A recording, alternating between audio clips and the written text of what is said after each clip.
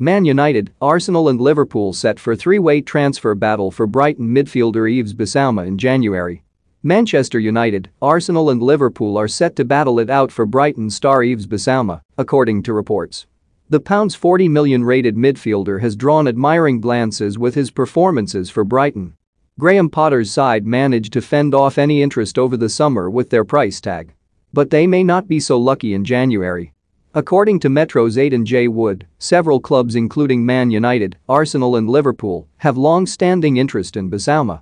Surprisingly, Brighton received no official bids for the 25-year-old over the summer. But interest could be revisited in January. Bissouma has entered the final 2 years of his Brighton contract. Join Sun Vegas. Get a free £10 bonus with 100 of games to play and no deposit required. TSNCS apply. He is said to be happy on the South Coast after spending 3 years there. The Malian joined Brighton from Lille in 2018 and has gone on to make 99 appearances for the club. He has played every minute of their current Premier League campaign to date, notching an assist in the 2-0 win over Watford.